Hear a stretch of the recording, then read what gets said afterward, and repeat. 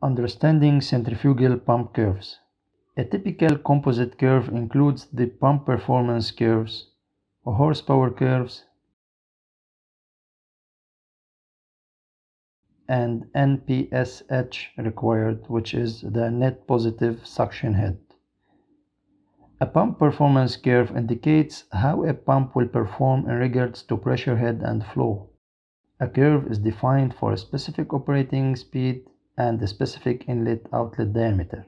In our example here, these curves show the performance at 1200 RPM for a 6 by 4 inches inlet-outlet diameters. Several curves on one chart indicate the performance for various impeller diameters. In the example here, the impeller size ranges from 8 inches to 10.19 inches. These curves also tell us the possible conditions that the pump could be modified to meet in the future by installing a different impeller size. Now, to read these curves, flow is indicated on the x-axis while head is indicated on the y-axis. In this example, let's say if we are pumping against a head of 24 feet using an impeller size of 9 inches, we could pump at a rate of 480 US GPM. Changing the motor speed gives us different performance curves. Let's see what happens to these curves if we selected a motor at 3600 RPM. From the first look on the chart, you can see that flow and head increased. Actually, we can predict these numbers and draw this chart using the below pump affinity laws.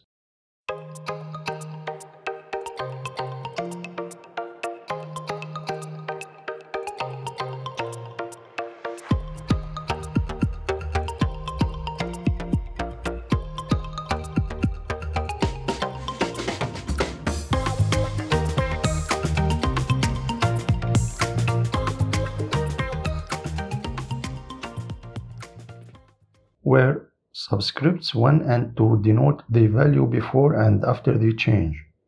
P is the power, N the speed, D the impeller diameter, and H the head. If the impeller diameter is fixed, the affinity law becomes like this.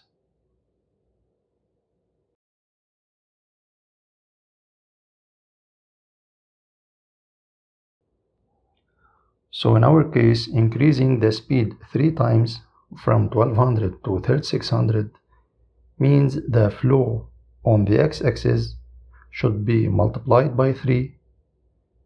The head on the y-axis is increased by 3 square, so should be multiplied by 9.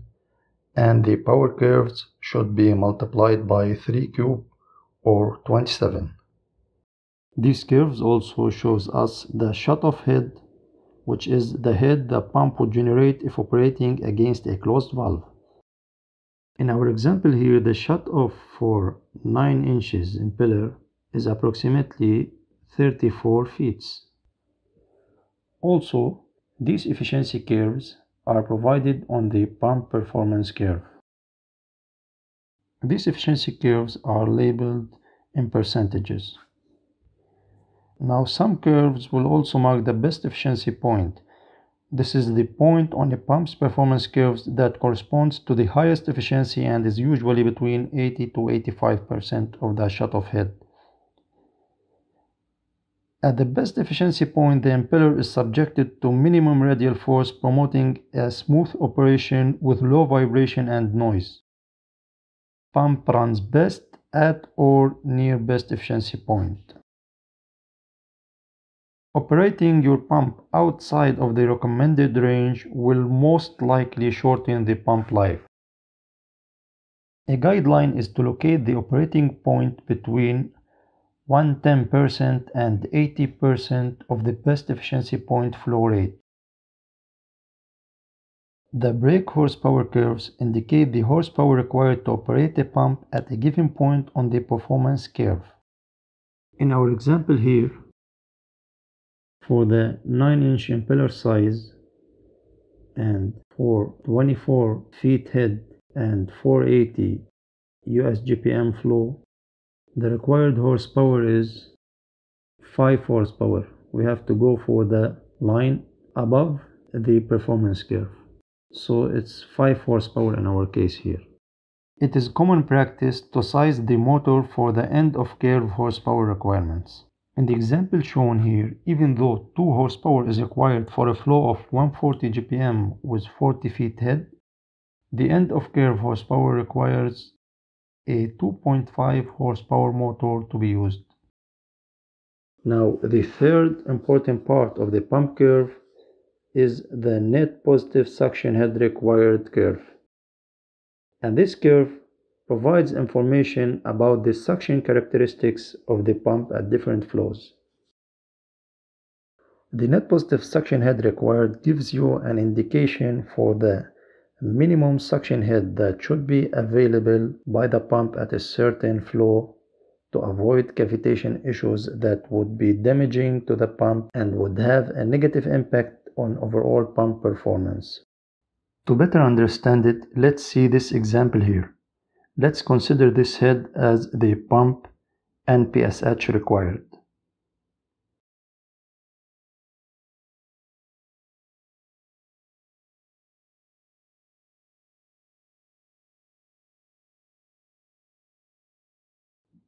H1, the NPSH available max, which is the head corresponding to the maximum water level, and H2 is the NPSH available minimum, which is the head corresponding to the minimum water level.